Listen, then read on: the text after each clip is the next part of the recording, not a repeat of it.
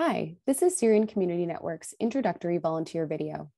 This video is the first component of our volunteer onboarding process and will be needed to submit Form A for new volunteers. First, thank you so much for deciding to volunteer with us. We fully recognize that none of our programs or initiatives would be possible without our incredible volunteer base. So I want to emphasize right off the bat what a huge role our volunteers play in ensuring that we as an organization are able to offer comprehensive services at the highest quality to our community.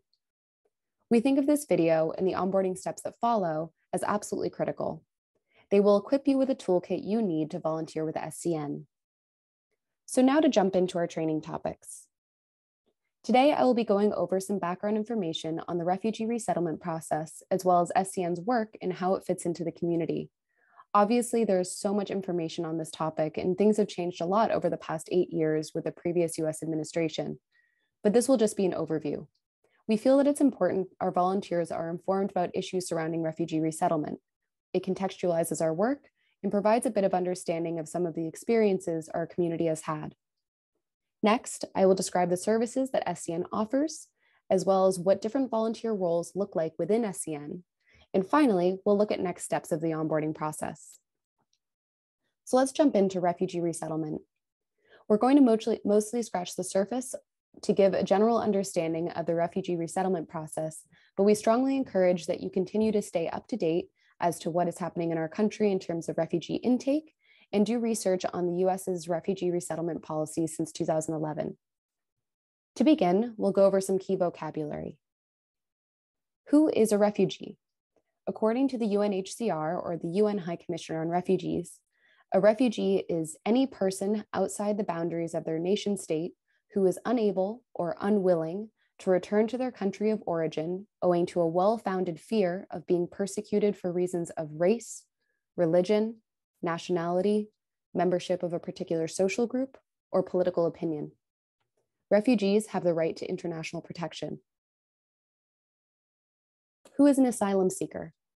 An asylum seeker is a person who has left their country and is seeking protection from persecution and serious human rights violations in another country, but who hasn't yet been legally recognized as a refugee and is waiting to receive a decision on their asylum claim.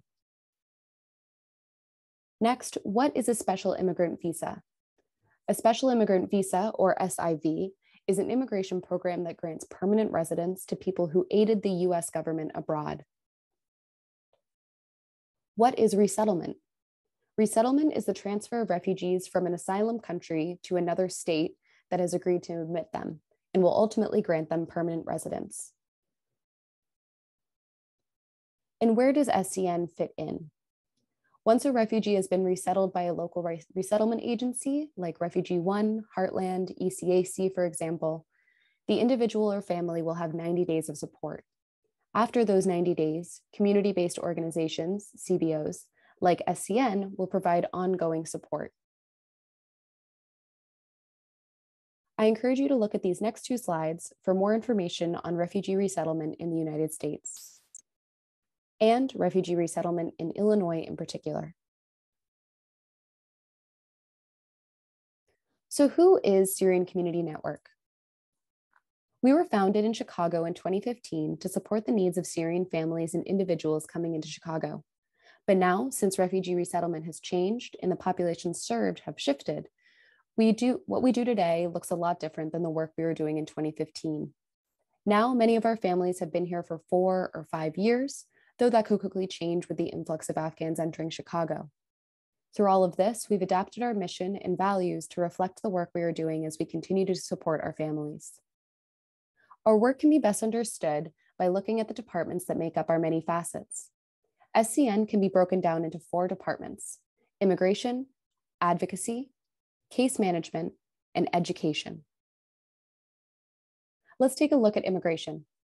SCN offers free immigration legal services to low-income refugees and immigrants, as well as our new asylum clinic. Refugees have the right to apply for legal permanent residency, or a green card, a year after their arrival in the US and must do so within 2 years. Refugees are eligible to apply for US citizenship after 5 years of living in the US if they've adjusted their status to legal permanent resident and have met other requirements. We can assist clients in the application processes for naturalization, green card, travel documents, asylum, work authorization, fee waivers, or immigration visas. SCN also works with partner organizations to advocate for the refugee and immigrant community. We do this through press conferences, cultural sensitivity trainings, meetings with elected officials, and organizing and attending rallies. Direct service is a major component of the work SCN does. With a team of skilled case managers on a daily basis, we are providing medical support, benefits assistance, administrative assistance with issues at local, state, and federal governments, and employment services. In the past, we have also included family well-being programs such as our elderly program, work readiness program, Women at the Wheel, and the Teen Focus Group. With the current COVID-19 pandemic, we have suspended these services but hope to open them again soon, maybe with the help of some of our volunteers. Lastly is our education department.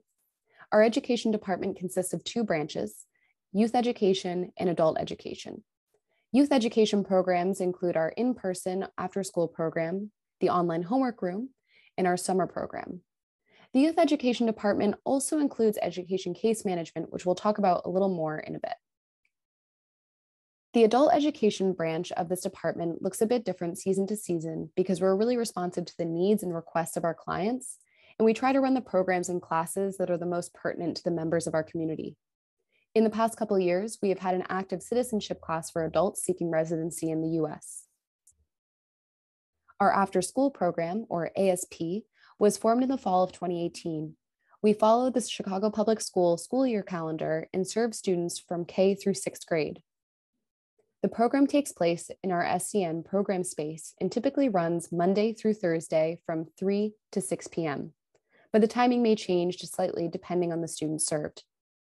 In our space, we have a homework room, a community room, and a creative room. Our students rotate throughout these rooms according to their schedule and engage in activities such as art, social emotional learning, science projects, slime, and exploratory play. We also have our online homework room, or OHR.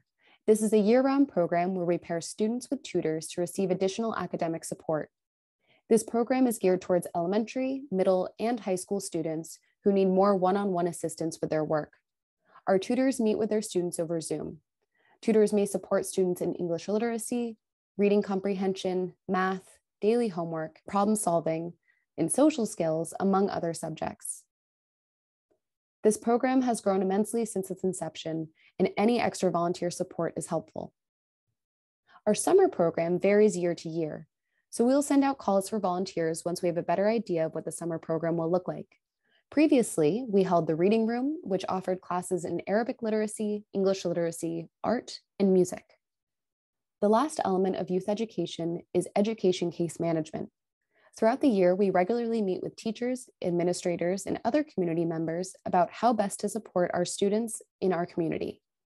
We aid in providing interpretation for the family, and we act as a liaison between the teachers and parents. Additionally, we make referrals to connect families to mental health services, and we ensure that all students have the materials they need for school. Now moving on to the volunteer role. Each of our departments have varying needs from our volunteers. Currently, we are mainly looking for volunteers in our education department, as well as a few slots for our case management and immigration teams. Our education department has an established volunteer program and relies on the time and commitment of our volunteers in order to run. We are asking for volunteers to assist in our after-school program and/or our online homework room. The trainings for both of these programs is similar, and if volunteers are willing, they are welcome to be part of both programs. Our case management volunteering structure is still being developed. While we could absolutely use some assistance, we ask for patience as we grow the program. The duties and responsibilities of volunteers interested in case management, either for education or direct service, is currently ad hoc, meaning that we may not have a planned schedule for attendance. With that said, things may change as we develop the program further. In addition, if you're signing up for interpretation services, they will be heavily used in the case management, immigration, and education team. Also, in addition to our ongoing programmatic needs, SCN is excited to resume hosting events for our clients, families, and donors. We will have events throughout the year, which we will rely on volunteer support for. If this is something you'd be interested in, make sure to note it on your volunteer application. On this slide, I've listed the duties and responsibilities of volunteers interested in any of these positions. Number 1, being on time and present for your slotted times. We understand that life happens. If you cannot attend a session, we just ask for you to provide notice so that we can find a substitute.